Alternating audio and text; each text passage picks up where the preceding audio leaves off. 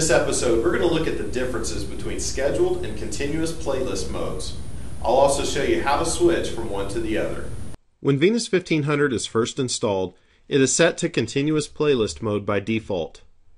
Continuous playlist mode allows users to quickly select and publish presentations that they would like playing on their display.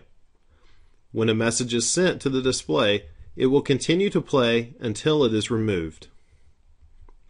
Scheduled playlist mode allows users to create different presentations that can be scheduled to play at a specific time or day of the week. This allows you the opportunity to create and publish a schedule, and the display will take care of starting and stopping the content at the appropriate times.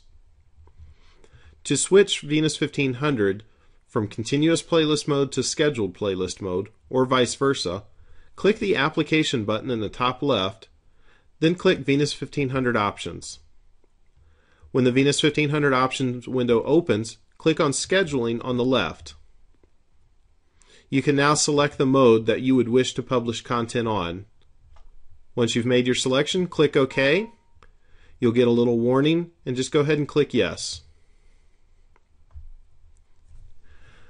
To learn more about publishing content in either one of these modes, watch the training videos that we have at www.daktronics.com/Venus1500.